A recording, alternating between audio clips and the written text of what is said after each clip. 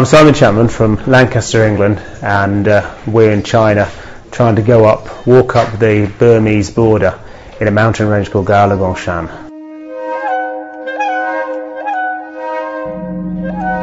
I've got a fair amount of experience with this sort of thing, but not in China. We've got Dave, who's usually behind the camera.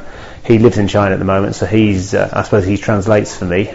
We've got Alang, who's a redoubtable Chinese explorer who knows Yunnan and knows Tibet and things quite well, as far as I know. And we've got Ian, who's along for the ride and trekking with us.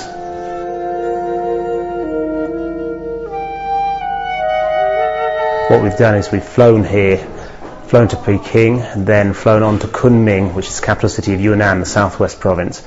Then we got 8 hours of bus, and the really interesting bit started when we immediately got off the bus at Baoshan, the town near the border, and we hired a taxi minibus. Immediately we're off the highway.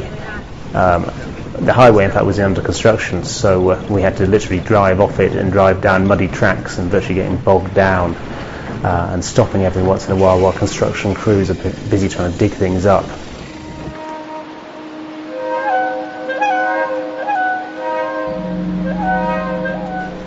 Eventually we got down to the Nujiang River, and Nujiang's got this fantastic gorge.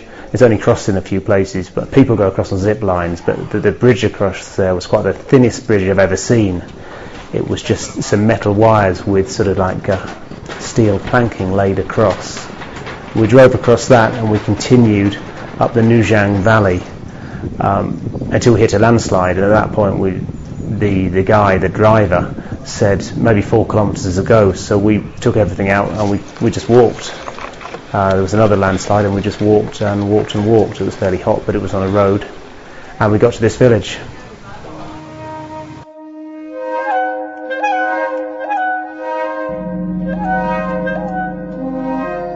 Behind us are the mountains of Gaoligong Mountain, and we've got a very, very old guide, a 79-year-old guide, who's going to take us up in a sort of wreckage, see what the jungle's like, spend a couple of nights out there, maybe hammock under the night, look for monkeys, look for the jungle stuff, just get used to the jungles, carry fairly light packs.